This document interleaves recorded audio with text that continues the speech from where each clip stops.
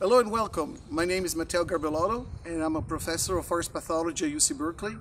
And today we are in China Camp State Park to talk on how to sample plant material to survey for the presence of a disease called sudden oak death. Sudden oak death is an exotic disease that arrived in California in the 80s. And when it arrives in a site, it can kill almost all of the oaks in about just a decade. The SOD pathogen was introduced multiple times in Northern California around the greater San Francisco Bay Area, and at least one time in Southern Oregon. From these original introduction sites, the pathogen is actually spreading in California and in Southern Oregon. Almost all of the findings of the pathogens are in two different types of habitats: the coastal mixed oak forest and the redwood tan oak forest. The spread of the SOD pathogen is slower during a dry year, and it's much faster during a wet year. However, normally, in a single year, the pathogen will move just a few hundred yards or a couple of miles. So far, only 20% of the coastal forests that it could inhabit have been colonized by the pathogen. For this reason, it's very important to monitor the presence of the pathogen to understand where it is and which trees may be at risk. The sudden oak death blitzes are surveys to monitor the presence of the disease and to identify new infestations.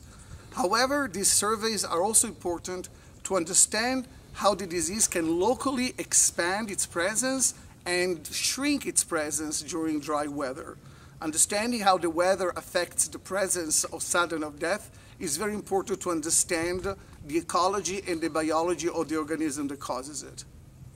The SOD pathogen can infect 4 species of oaks and the related tan oak. However, spread of the disease is affected by spores that are carried by the wind and that are produced on the leaves of 2 trees. The most important producer of spores is the California bay laurel, and the second most important producer of spores is the tan oak. Because California bay laurel and tan oaks are the 2 most important plants for the spread of sudden oak death, the focus of the sudden oak death blitzes is on how to survey the leaves of these 2 species. California bay laurel is a very abundant tree on the coast of California. It is an evergreen tree, which means it carries its leaves all year round.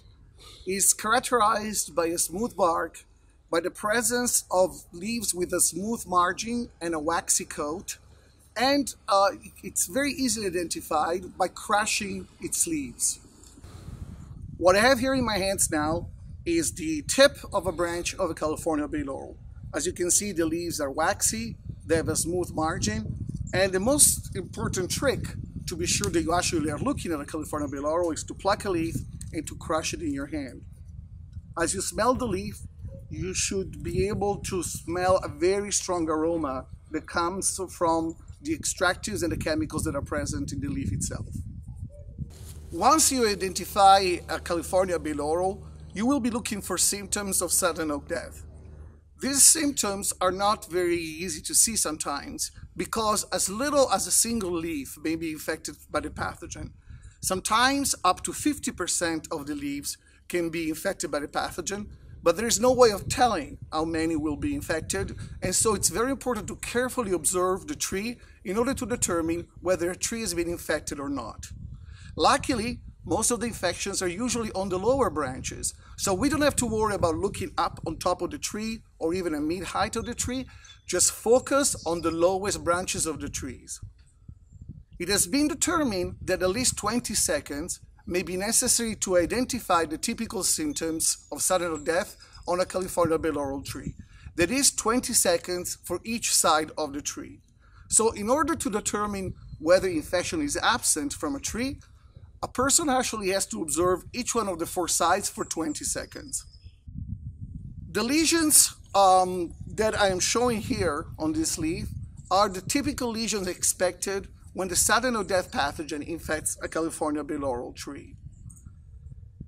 As you can see in this branch, just a couple of leaves may be infected, and this is why careful observation is necessary to absolutely be sure that we are able to identify the infection if it is present. Infection by the sudden or death pathogen is characterized by a dead portion of the leaf, which normally is brown if infection occurred in that year, or is gray if infection occurred the previous year. And the dead area on the leaf can be seen whether we turn the leaf around. So if we look on both sides, you will be able to see the brown zone that corresponds to the area of the leaf that's being killed by the sudden or death pathogen. The margin of the lesion will be irregular, so it will not be a straight line, but there's going to be curves on the margin, and there is going to be a yellow halo or a yellow zone that borders that infection margin. Sometimes we're going to see small dots on just above the main lesion, and those small dots correspond to individual infections that occurred when droplets accumulated during the night. Tan oaks are not true oaks, but they're very close relative of oaks. And they're evergreen trees that normally grow together with redwoods, or they can also grow in pure stands mixed with Douglas firs and madrones. Tan oaks typically have a pyramidal shape, and they are characterized by the presence of leaves, sometimes very large, with a serrated edge. And during the fall, the typically hairy acorns can also be observed. You will be sampling relatively small tan oaks because it's a lot easier to reach the leaves that may be infected. So do not spend too much time looking at very large tan oaks. Infection on tan oak leaves looks completely different than infection on bay laurel leaves. In the case of tan oak leaf, the infection is normally found on the petiole of the leaf, which is the connection between the twig and the leaf, and then the infection follows the midvein on the leaf. Because of this particular pattern, normally you will observe a brown area around the petiole, and the brown area tends to continue along the midvein. In infected leaves, normally the typically green midvein will become progressively brown as a result of the infection. Because the midvein is the main source of water for the leaf, normally you will observe a drying of the leaf as a second step of the infection by the sudden or death pathogen. If you see dead spots on the leaf that are not associated with the midvein and with the petiole, do not sample those leaves. Those symptoms are caused by other insects and diseases. When you find a California bay laurel or a tan oak that displays the typical symptoms that we just discussed, then go ahead and sample that tree. You should collect at least 5 leaves to show the symptoms, and you should put all of the 5 leaves inside a single small envelope that is contained within your collection packet. Once you've sampled a tree, place a little bit of a flagging tape on the branch of that tree to make sure that you remember the tree has been sampled. If a tree you're sampling is going to be resampled in the future, or you want to make it a permanent sampling tree, then you may want to tag it with an aluminum tag and an aluminum nail. The tag should be placed on the north side of the tree. It should be at about 4 feet from the ground level, and there should be a little space left in between the head of the nail and the bark of the tree. If you need tags and nails, please ask the organizers at the end of the training meeting. After you place the leaves within the envelope, make sure that you fill in the white data sheet that is included within your collection packet. We'll talk about how to fill in the data sheet in just about a second. However, before you sample another tree, make sure that you walk at least 50 or 100 yards. There are 2 pieces of information that may be a little bit harder to obtain and are very important. The most important piece of information is to provide us with the exact location of the tree that you're sampling. The exact location is determined by the latitude and the longitude of the location in which the tree is standing. There are different ways to determine the latitude and the longitude in a location where you're standing.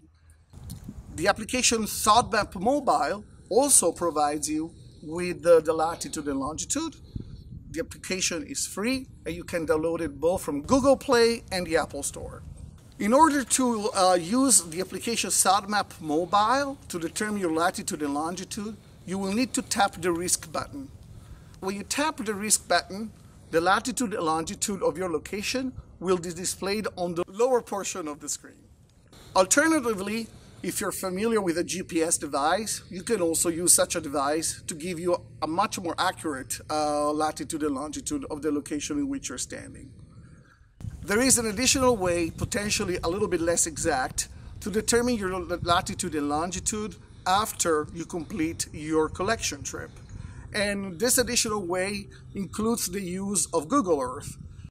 Open Google Earth and zoom in on the location that you surveyed until individual trees will be clearly visible on your screen. Place the mouse over the tree that you sampled and read the latitude and the longitude at the bottom of the screen. Transcribe those exact numbers in the collection form. Go to www.sodblitz.org to download a PowerPoint that explains how to use Google Earth to determine the locations of the tree you sampled after your survey collection trip. Another piece of information that is required in the data sheet and that may be quite difficult to obtain is to determine whether there are any oaks that have died recently or that are bleeding within 30 yards from the tree that you're sampling. A dead oak may be quite obvious if it still has its leaves on the branches. If you see a bleeding oak or a dead oak within 30 yards, then tick the appropriate box in the datasheet form. If you placed a metal tag on the tree, please remember to fill in the number of the metal tag on the form. If you've been surveying an area for more than 10-20 minutes and you observed no sudden or death symptoms on bay laurels, it may be a good idea to let us know that the area doesn't have sudden or death. You can do this by using a pink form. When using a pink collection form, please do not collect any plant material. Do not place the pink collection form inside a small envelope. Place it instead inside a large collection packet. Most people collect symptomatic leaves from 4 to 20 trees on a single trip. However, you will be looking at many more trees during your walk in the woods to survey for sudden or death. As you look at trees and as you walk, please write down the number of trees that you looked at that didn't show any symptoms and the number of trees that you looked at, including the ones that you sampled, that did have some symptoms. At the end of your collection trip, please, on the front of the packet, write down how many healthy trees you looked at and how many trees with symptoms you looked at. Of course, we're talking about bay laurels or tan oaks. Once you've completed all of your collection, you've placed all of the symptomatic leaves inside the small envelopes with all leaves from one tree in a single envelope. You filled in all of your data sheets to go inside each one of the envelopes, and you wrote down the number of trees that you looked at, both with symptoms and without symptoms. Then your survey is completed. Make sure that you seal the packet where you put all the envelopes with the leaves, and make sure to return the packet in the collection bin within 24 hours from collection. You should be informed about the location of the bin during the training session or personally by the organizer of the Sudden or Death Blitz. The bin will be shipped off to UC Berkeley at a specific time, 1 or 2 days after the training session. So make sure you return your leaves before the cutoff time for shipment. Remember to never leave your collection packet in the sun or inside a car that's parked in the sun. And also make sure that you don't take home with you any plant material, any leaves, or even mud on your shoes, because both leaves and mud could actually help to spread sudden or death in California and elsewhere. Results of the SOD Blitz will be published in October on 2 websites, www.sodblitz.org and www.sodmap.org. Go to these sites to find out the results of the survey that you participated in, and also to find out the dates of very useful seminars that discuss the implication of the results and discuss how to manage the disease. From all of us at the UC Berkeley Forest Pathology Lab, thank you very much for helping us with the survey of one of the most serious threats to native oaks in California and Oregon.